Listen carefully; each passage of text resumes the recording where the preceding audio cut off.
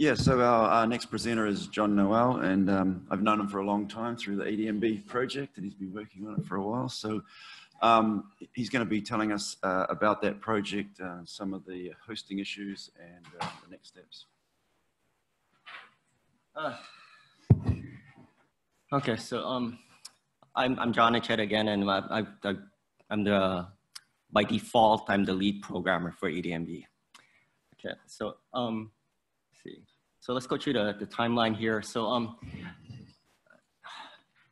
auto research was first started in 1989, and they David Fournier, and he started developing a thing called AutoDiff. Okay, so AutoDiff started in 1990, and that coincided with the Borland 1.0 compiler. Okay, so once he was able to have the compiler, he was able to start developing AutoDiff. Okay, and then in 1994, while working with another researcher, he started getting this twinkle in his eyes about how to develop it, how to avoid doing the low-level stuff with ADMB, how to do the low-level stuff with AutoDiff, and that was the beginning of ADMB. And here we go, and then we have the random effects with Hans Ska came in 2002, and then eventually it became open source in 2007.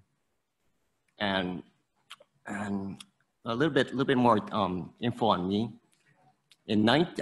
Before it became auto research, I was taking this course at the University of Hawaii. My background is really mathematics, and my career goal was actually to be an actuary.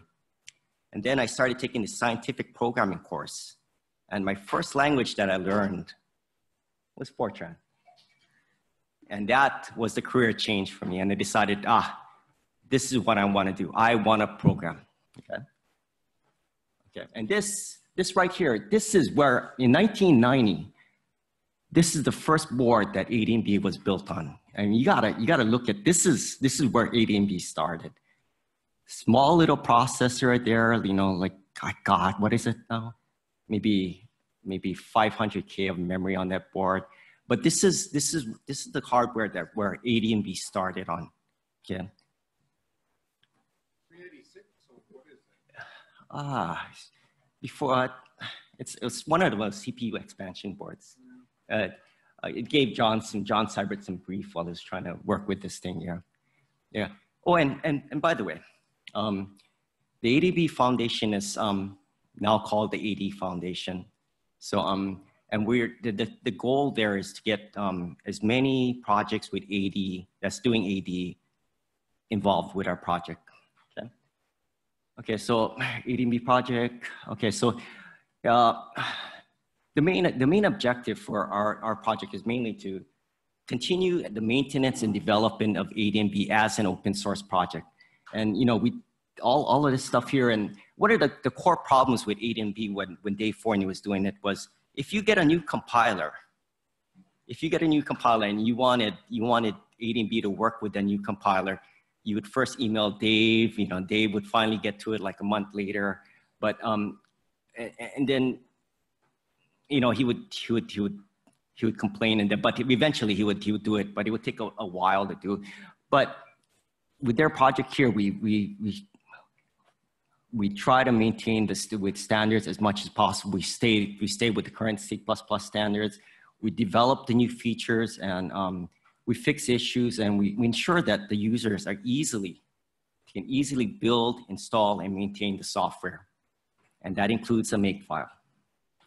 Text. Okay, so a lot of people here talk about version control. You gotta have version control. You gotta have version control. I will slam it home. Why? Okay, so in 1997, in 2017, Anders came in. We had a ADMB workshop, and then Anders came in and he says, "John, there's something wrong with the code. There's something wrong. It doesn't look like that. It looks like this, and this is the likelihood profile." And said, it's a user issue. It's not my issue, it's a user issue. So, okay, so we looked through the code, and no, it turned out that It wasn't. So we found out that the code worked in 2011, in version 11.1 and 11.2. So what we had to do, because we had version control, we were able to track down the commit that first had the error. And that is about 1,800 commits that we went through in one day. In one day. But, you know, it didn't look as pretty as this. It was crazy. It was crazy. I mean, it was like, but we finally got it, okay? And we found the commit, okay? And the nice thing about version control is you can blame the guy who did it. You can blame the bastard that did it.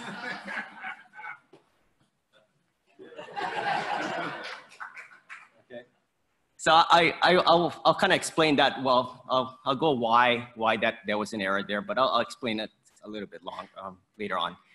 And the second reason you do it, the second reason why you need version control is, I remember I worked my first job with John Seibert, I think. Well, actually, that's my second software job. But we used to do things differently.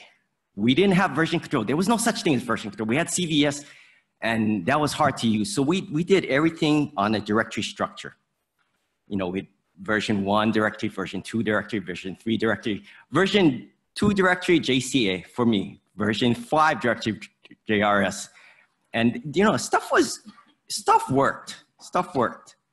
And, you know, but it was kind of hard to merge, and sometimes you open up so many windows, and you do things that you don't expect, and then, you know, shit like this happens. If you guys recognize this, then you know what I'm talking about. This is not a good thing. Job security, no. But this is the reason you need version control. Your code should be always safe. You got to think of version control as that safe deposit box, and that is, it may not be you that does it. It'll be somebody else that'll do that to your code, and then you'll lose everything. I didn't do this. There's 2 programmers, and I didn't do this. Okay, you figure that out. Okay. Okay. So the next thing with when you do this, when you do version control, you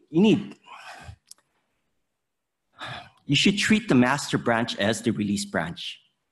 So, you know, you got to expect that most people will be always downloading your stuff or always pulling your stuff. And if you're developing on the master branch there and they pull your stuff, they pull it over and they can't compile it, you know what's the next thing that will happen? You'll get tons of email. Why doesn't this shit work? You know, I mean my stuff work. And that's the reason for it. So what we do for our project is we now create a development branch. We call it dev. We don't call it develop. We call it dev. And we do all of our stuff within that dev. And then once we can figure out that it works and we verify that the answers are reproducible from the previous version, then we'll merge it onto the master branch. But you know, I mean, our main development is on that development branch. And that's the way we handle our branching here. And this is a great way. And then, you know, the URL is there. You can get more information on that. Okay, so infrastructure. This is boring. You know, it's just services that exist on the cloud, but I'm expected to talk about it. But yeah, here it is. Here it is. So we have we use GitHub a lot, and we use GitHub to do the version control, of course, which we must have. And we also use it to do the website.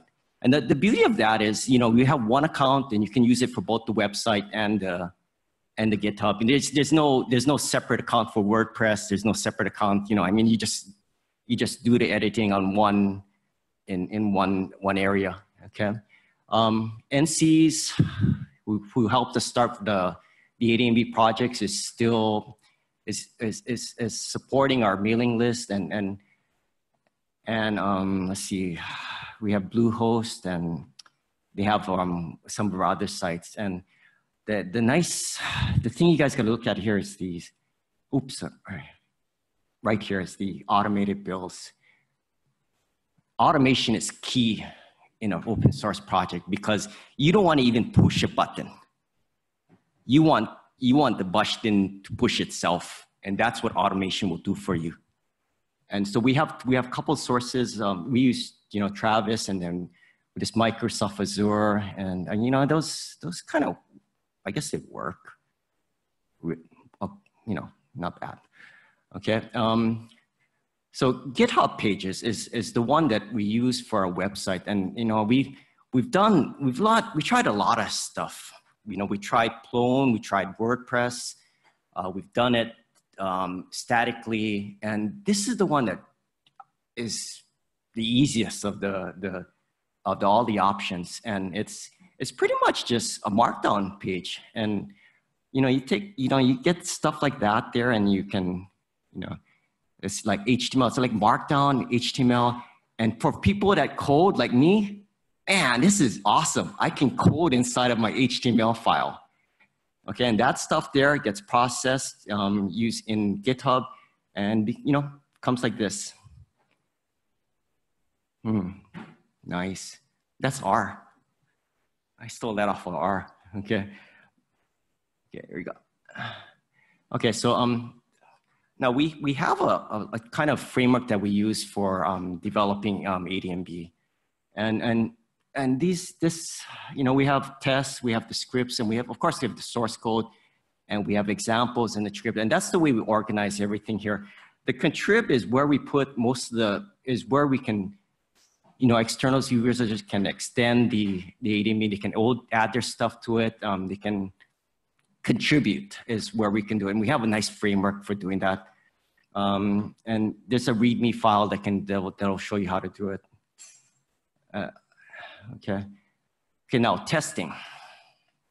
There's two types of testing that we do. We do a full run testing where you throttle, where you check where you get the output and you can check the results of the output. And we also run unit tests.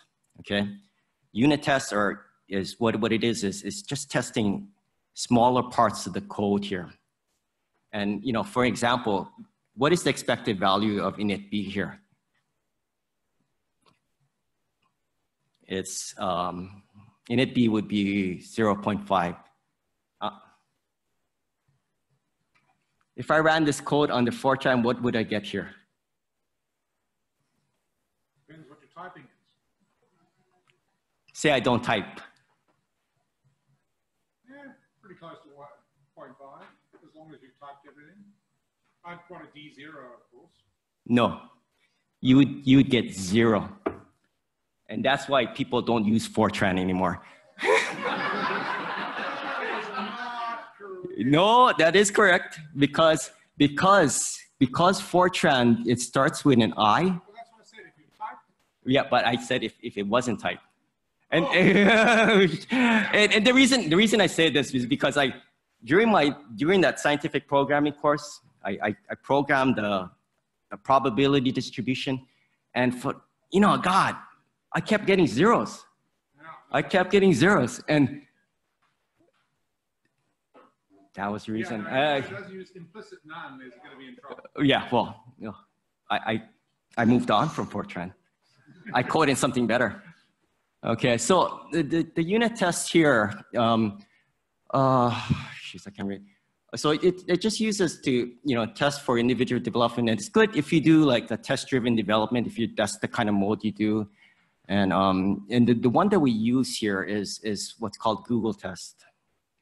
And this is an example of what it looks like here.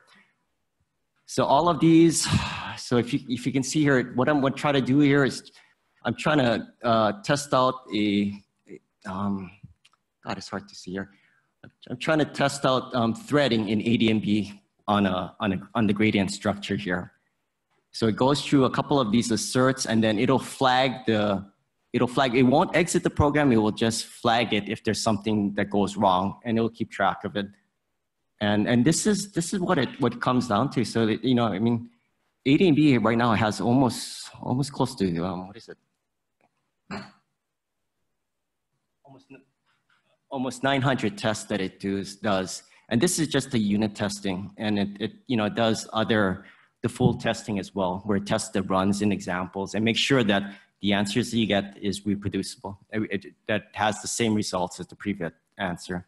And unit tests are really great because it'll spot the answer. I mean, spot errors, problems early on before the release. Okay, and also, okay, so the next thing here, we have a set of tools that we use here, and I guess this is the infrastructure here. And our toolbox was really actually my toolbox, and the debugger. The debugger, I cannot stress the debugger. You need the debugger, and we use profilers, and then we used static analysis tools, and of course we do the deoxygen and the code coverage. So it's everything stuff that what people are recommending. Okay, and remember when I mentioned that one problem, why I made that change, why it caused that error in the beginning? This is the tool. So apparently it flagged one of those functions, and it didn't like that the parameter was unused. So I fixed it. Well, I thought I did. And then apparently that fix caused the profiler to mess up. But it's a nice tool though. But you just take a look at what they complain about, and if it's you just have to be really careful about using these static analysis tools, because it's not always, it may not always work what they're recommending to fix. Okay, and then here we do deoxygen, and it looks nice.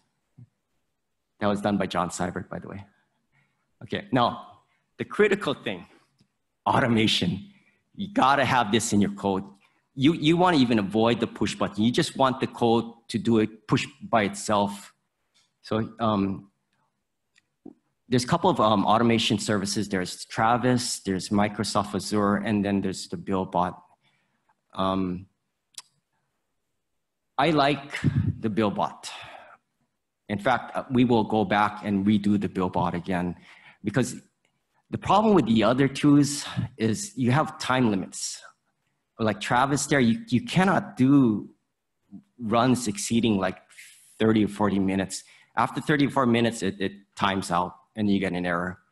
And you have more flexibility with using the BillBot. And and to do releases, you have to do it with the BillBot. The other two, I think you can do it, but I can't understand the instructions, so I kind of given up. Okay, and so this is what it looks like here. So the user, happy guy, fixes the code, commits it to the GitHub. The BillBot checks the GitHub, the version control, and then sends it off to servers on the cloud. And then the nice thing, what it does is, once it's done, it'll upload the files. So here is the Deoxygen website here. So it'll just dump all of the files from Deoxygen directly here. So on the fly, without even doing anything, it does it for you. There's no push button, it just does it, pushes itself. And the same for the upload files here. All the releases, all the snapshots get automatically released. So if you have a bug fix it, it uploads it, you send them the link to where the files are on the BillBot on this one here, and they're able to retrieve and test it for you automatically. That is cool. Well, at least for me it is. Okay. So the BillBot runs on it's a very memory, because you have to use a lot of virtual servers, and because you're running a lot of code, executables, it takes the resources that it uses pretty high. You see that right there? That's a bad thing, because that signals server errors, which is hardware errors, which means this machine is done. So we lost our second machine just past month, and this machine is kind of good. It's been in service for about over more than 10 plus years, but it's done. It's done. So there's the problem with that is we ran all of the builds on this machine. So now it's kind of hard for us to do the build. So I have to figure out another alternative where to store the virtual servers. Okay. And so what I did was I just installed it on the Azure cloud, and just to give you an idea what it looks like here, yeah. It goes through it. It does when the BuildBot signals the thing, it sends the instructions to the workers, and then it runs through the set of instructions. So it does, it does the git, it does the make, and then it does the testing, all done for you without pushing a button. And this is Travis. It does the same thing. And there's some nice things that it does in Travis, like it automatically runs the code coverage for you here. And you notice the red dot there. There's no error. It's just the dumb thing that timed out. Okay, so the next steps. Okay, so this is our roadmap, I guess. And so when I get back to Hawaii, I find a place to find a place to install the BuildBot and get that back up and running. And then we continue coding, and then look into some data flow, and then plan the next workshop. Okay. So about 2 months ago, I went to one of these workshops that Paul Wessel was having, and he's the guy that runs. He developed and created GMT tool, and it's very similar. I mean, the two projects are very similar. They're using Travis. They're developing what's called a succession plan, which means that Paul Wessel was thinking about retiring, and they're looking for funding, continued funding, but very similar. And this is the guy that I continue to talk to about how to deal with how to manage open source, because he's done it. He's been doing it for a long time. Okay. Oh, and here finally, we are planning an auto differentiation workshop in 2020, and this will happen in Copenhagen, Denmark, and some of these stuff that we outlined there are stuff that I kind of thought we were going to add in. And one of the interesting things that we're going to try to do is to prepare a ADMB and TMB a tool to go from ADMB to TMB. And that's one of the tools that we will kind of take a look at. I think that's the more interesting thing, because a lot of people have TPL files. Nobody wants to convert them. Nobody wants to spend the time to convert them. So what we think we can do is we can make it so that the user doesn't have to change the TPL file. It'll just link directly to the right libraries. And I think we've kind of mapped it out. And this is just version 1.0. I mean, so it's Anders thinks it's wrong. I don't know. But that's what our plan is. And hopefully we can work on that, and we'll think about it during the next workshop. Yeah. Okay. And okay. And then thank you. Okay. Thank you. Okay. Thanks, John Noel. We have some time for questions. Any questions? So John Noel, yes. So you mentioned it very briefly, but there's something called the contrib libraries, which are basically functions that people have put together and contributed to the ADMB project. And so those functions are not changing the underlying TMB code. They're just adding functions on and are fairly independent of the project, but they can be integrated into the project. A bit like people writing R libraries, which basically they don't change the underlying structure of R, but they allow extension of it through independent packages. Yes. Can you go into a bit about your experience with people writing those and what any issues that might have come up that needed to be solved? No, it's been a while since somebody contributed, but it's pretty straightforward. So the let me see if I can go back to that. I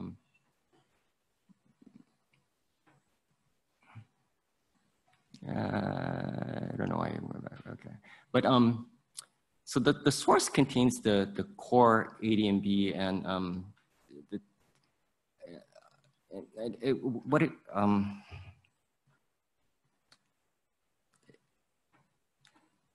I can't answer. I just know that it works. It works really well. Yeah, it's just mapped out, and the experiences that we had with people contributing were pretty straightforward. Yeah, it just compiled.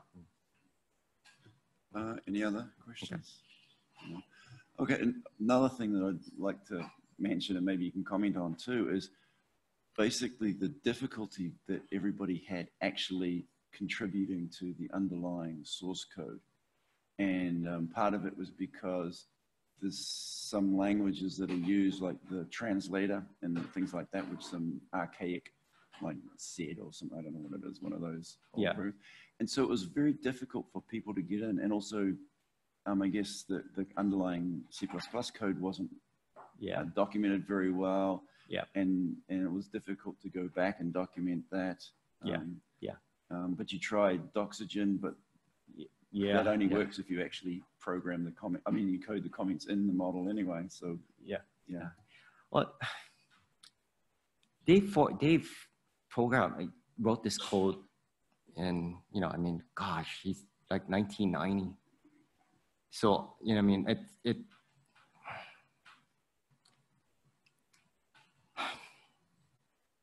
there's parts of it that are messy. I mean, it's not the most cleanest of code. I mean, even Matthew doesn't like that. I mean, there was kludges. He wrote on kludges, and I remember reviewing some of the code, and I always came across some parts. I always knew the parts where Dave would have the most hardest time was it would contain a lot of 4-letter words in it. I mean, in the descriptions, and you knew that's you knew that's what the part where you had. But I think most of the problems with ADMB is it's like GMT where nobody can figure out the underlying, it's that black box that nobody can figure out what's inside of it. And what we hope to accomplish during this next, during the workshop is finally, that I think needs to get done already is, I know how it goes in my head, but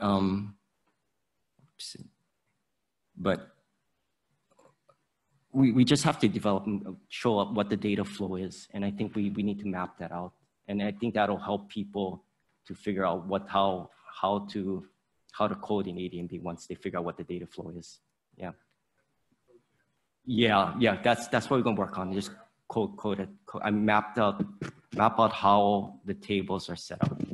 Yeah. I think one thing that would be very useful for maintainability would be to remove unused code, because there's a lot of dead code in the code base. I did that once. You did? I did that once, and then I broke somebody's code. So I've never done that before. I won't do it. Yeah. Well, it's hard to, you have code, and profiler tells me it's unused, so I remove it, and I broke John Sarbert's code, and then he wasn't very happy about it. So from then on, we just always left the code in. Yeah. I think that's what makes it hard to read. Yeah, it does. But I don't want to break anybody's code. And also the underlying autodiff code is used by Multifan CL and by AD Modelable. So yes. And maybe John Seibert uses it directly too. So if it's unused by AD Modelable, it doesn't necessarily mean it might be unused by somebody else. Yeah. Well, the project's goal is not to break anybody's code, it's to make sure that the code that you have is reproducible. Yeah. Okay, thanks a lot, John. Okay. Thank you.